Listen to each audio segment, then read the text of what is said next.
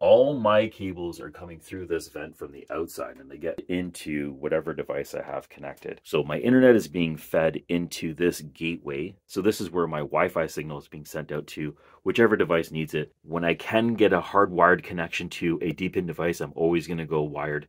It's a lot more reliable. This port over here is for Wingbits. And here is my Orange Pi device. The reason why I'm swapping out this device is because I'm actually not having as many problems with this adapter as I am with the Orange Pi. Anytime I've had power problems, it's gone offline and stayed offline. And it takes a few reboots to get me back up and running. So I gotta say that my Orange Pi device is not that reliable. This one over here, which is my Geonet, this is bulletproof. This one stays online. If there's a power outage or any issues, it comes back online. So I'm gonna be switching to the WB200, which is also made by Hyfix. And that should actually take care of most of my issues. I like to have things that are set and forget. Right now, this device is not allowing me to be that way. So what is Wingbits? Wingbits is the first reward-based flight tracking network. This is a global community of individuals like you or myself. And what you can do is install an antenna. And what these antennas do is they help track flights in real time and report that data back into the network. For that contribution, you're going to be rewarded in the form of a token. Now the token is going to be called Wings. That token has not been released yet. The token has 0 value. The token generation event has not happened yet. So it's still very early in this project if you'd like to get into things early. If you want to get your antenna out there and claim one of the hexes available, you definitely have some time. So I'm one of the early adopters of this project. And from the point where it first started, individuals would grab one of these specialized antennas, have it installed outside, and then they would use some sort of hardware. In my case, it was an Orange Pi device. You would have to configure it, get it set up, and then have it connected to the network. Now what they've released is they've released some specialized hardware that's already pre-configured and it's plug and play. I'm a geek and I actually enjoy that part, configuring hardware and getting it set up. But for them to grow, this is actually going to be the right path. Wingbits has also received a strategic round of funding of $5.6 million. This is a huge jumpstart for the team and the community. For the team, they can now deploy purpose-built hardware like the WB200 and they're not fiddling around troubleshooting DIY devices. This also creates a revenue stream for the project, and now they can also commit more resources to growth. For the end user like myself, I can take this purpose-built hardware. All I have to do is mount it, plug it in, and connect it to the network, and that's it. Oh, and did I mention they went to space? And lift off. Go Falcon. No deep-in project has ever gone to space. That would be a first. With a launch from SpaceX, Wingbits Inspire Global deployed a satellite into orbit. This is the very first deep-in validator for flight tracking data that's now in space. This satellite is going to help cross-reference data that's being provided by the deep-in ground stations, and this is going to significantly increase accuracy. Let's open up the box. This is the WB200. This is from Hyfix. And we have this mounting pole that we can attach. There's also screws that come with it. And here is the actual unit itself. You can see we have 2 auxiliary ports on it. And we have this rubber cap on it. This is the antenna, and we're gonna screw it on, and it goes tightly in place. And that's it. All we have to now do is mount this and connect the cable for connectivity and power. I'm gonna go over into my Wi-Fi section. I'm looking for my device. It starts with WB200. This is it right over here. So I'm gonna select it and I'm going to connect to it. What you want to do is put in the last 6 digits of the serial number. That's going to be the password.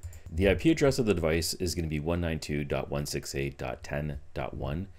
For us to log in right now, what we want to put in is the serial number for the device. So I'm going to paste that in there. We're at the dashboard for the WD200. We're going to go up to the settings menu at the top and then click on network. In here, you're going to be putting in your local Wi-Fi information. So you'll be putting in the SSID, the name of your Wi-Fi, and then the password, and then you can click on connect. We're at the Wingbits website. What you want to do is create an account. If you haven't already done that or log in, I'll go ahead and do that. So we're at the dashboard and I'm inside the section called My Stations. You can see over here, my current one is offline. I have it unplugged.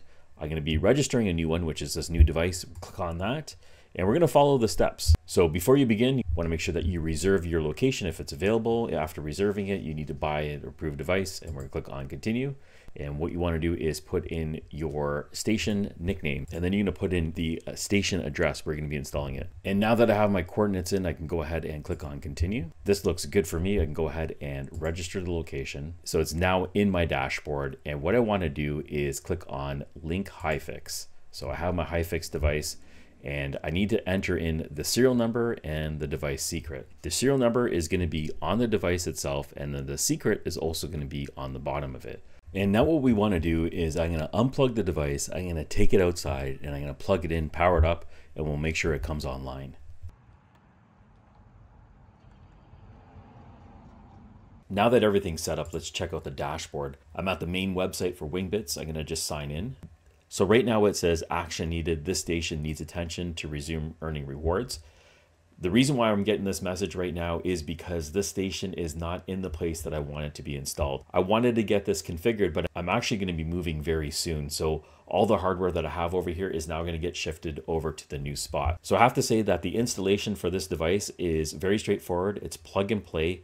And once you're connected, you may never have to touch this device again. I love that idea. This is now a set it and forget it project. Aside from losing connectivity, which might mean that you lost power or maybe you lost internet service, purpose-built hardware like this will reboot and go back up on its own. If you do have any issues, you will get notified. I should actually just show you that. Right over here in the corner, you have a notification option. So if you do go offline, you can get notified within an hour. And then you can set repeat notifications for another set of time, whether you want it 8 hours, 12 hours, 24 hours, you can set your notifications. And that notification is going to be super helpful, especially if you're earning rewards. At the beginning of this video, I was actually talking about how much I love Geodnet. And what I wanted to mention is they actually released another device. And this device allows you to mine both projects, Geodnet and Wingbits, using one antenna. Both of these antennas can actually be picked up from the channel sponsor, which is Helium Deploy. And here we are at the website. I'm just going to go over to the hardware section. And if you scroll down a little bit over here, so here are the two antennas that you can get. You can get the one that I just installed, and that is the Wingbits WB200. The price of this one is $495. I also have a coupon code down below to save you 10%. And then you also have this one.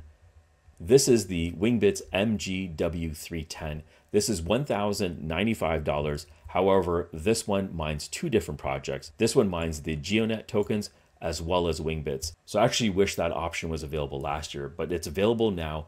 And instead of having multiple antennas like I do, and it looks like a little bit of a disaster out there, you're saving money, you're using one antenna, and you're getting paid for two different projects. So if you're interested in both of these projects, that is definitely an efficient way to deploy it. One thing that I wanted to mention is if you are going the dual mining route with Geodnet, you definitely want to check their map first before you purchase any hardware, because you want to make sure that the hex that you live in is available and that you earn the maximum rewards. So everything that I mentioned will be linked down below. Let me know what you think about the Wingbits project. I had a lot more fun with this flight tracker than I was expecting.